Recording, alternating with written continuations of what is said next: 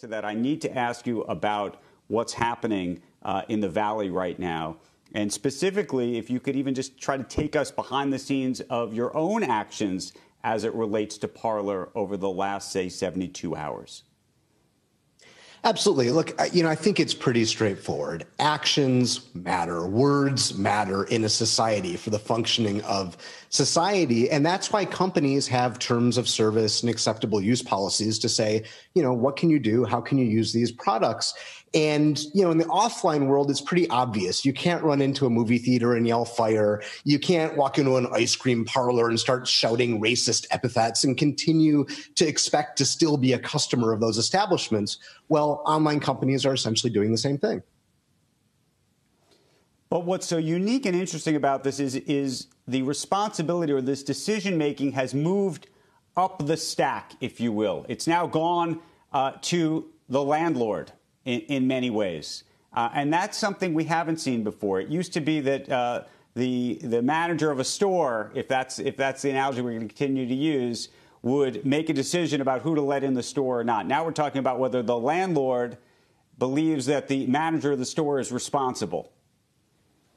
Well, it's really the same concept, right? Because if a company is hosting content that is essentially doing the same thing as, that you prohibit, what do you do? And if they, in good faith, are going to police that content and try to control it, that's a different story. But if they say, look, we're not going to control it, we're not going to attempt to control it, then they are responsible for the content on their site in the eyes of a terms of service or an acceptable use policy. What do you tell viewers who say, look, it just doesn't seem like these things are being looked at in equivalent ways? There's all sorts of hate speech and other terrible things that go on Facebook, on Twitter, clearly on places like Signal and Telegram, which are encrypted, so the platforms or landlords don't even know about it.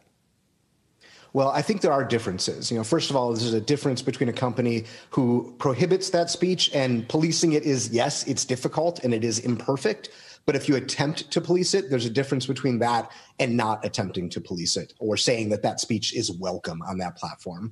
The other thing I would say is doing all this with all this content out in the public realm where you start to indoctrinate other people. You could sign up for many of these services like Parler and within minutes be subject to this content without even looking for it. That's different than the private communications between a small number of people in which there is more of an expectation of privacy.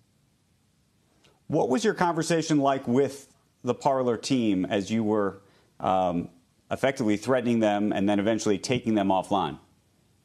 Well, when we let them know that they were in violation of our terms of service and we gave them several days to migrate their service off of Twilio, they voluntarily suspended their integration with Twilio.